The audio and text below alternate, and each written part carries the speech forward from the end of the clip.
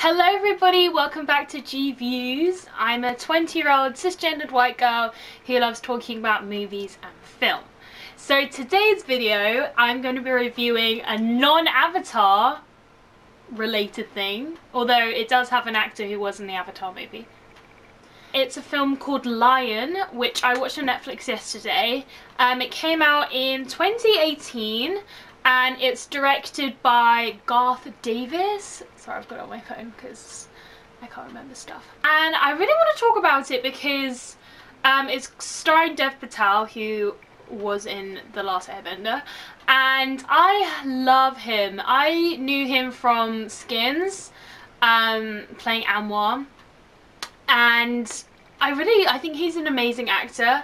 And I really want to talk about this movie because it's so powerful and so riveting and beautiful. Like, the score is stunning. And the film is about a boy in India who he gets on a train, he's with his brother and he gets on a train because he falls asleep on the train waiting for his brother, and he's separated from his family and he can't get home, and he's really small, really young, I think 5 or something, and then he gets adopted by 2 white Australians, and so he lives in Australia, and it's about him trying to find his family when he's 26, and trying to find his identity.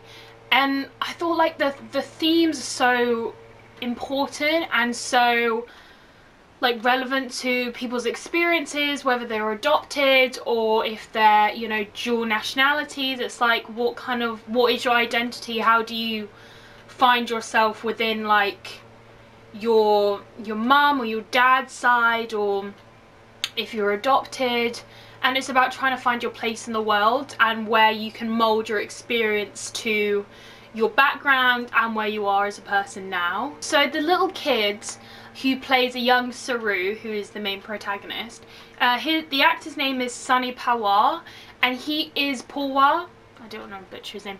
He is so cute. You just want to squidge his little cheeks, and he just has the most beautiful big eyes, and he does such an amazing job playing kind of the emotions of trying to find his brother and trying to find his mum. And because he's so young, he mispronounces words, and so that means that he can't find where he lives because he's been pronouncing it wrong. And he's just so cute, and you just really want the brothers to unite. The brotherhood is just amazing. And it's really sad, spoiler alert, at the end when the older Saroo finds his mother and his younger sister, and he finds out that his brother died.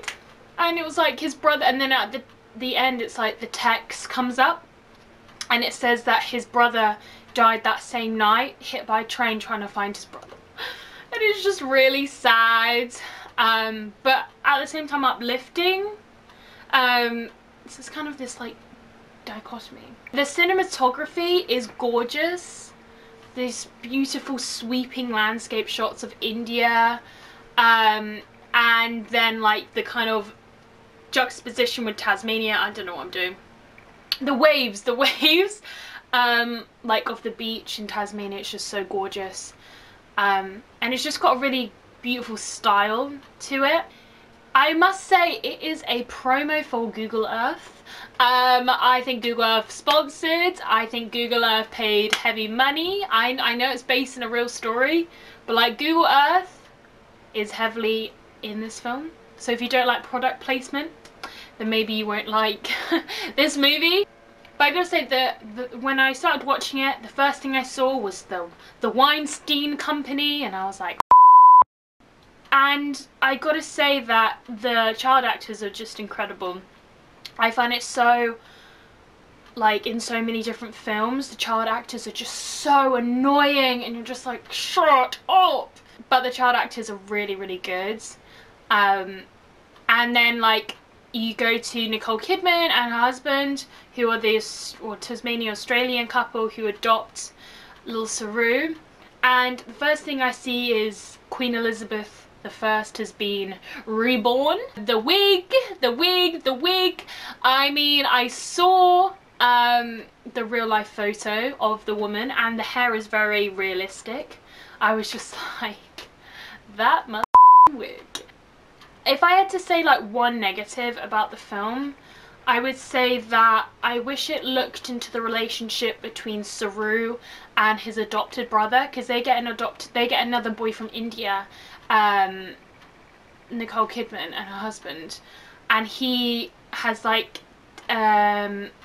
he's got tics or whatever where he bangs his head or wants to injure himself, and he's kind of like the black sheep, the outcast, because of the strain he puts on his family. And it's kind of like I wanted to see more between that brotherhood, because we saw so much of like the biological brothers and we saw how much they loved each other, and I wanted to see more of that. But also Dev Patel is really good looking in this movie, so yeah. So if I had to give this movie a rating, honestly I'd give it like 8.5 out of 10. I just loved the brotherhood between Saroo and his brother, and at the very end, even though Saroo's brother had died, there's a shot of Saroo, older Saroo, looking at himself younger and his brother walking along the railway tracks, and it was just like so beautiful, and I was like floods of tears. And I just think it's such an important movie, and it really explores identity and where you come from and where you are now, and how you can connect the two together. I really love the movie. I highly recommend, and it's on Netflix, so you can go give it a watch. So anyway guys, I hope you like this G-view of Lion. If you have any other videos or, well, films or TV shows you want me to review, make sure to put them in the comment little box. I will also link my past video reviewing The Last Airbender in my description box below, and my Twitter and my Instagram is linked on my YouTube header, so you can always give that a little click. I hope you guys are staying safe, and I will see you guys soon.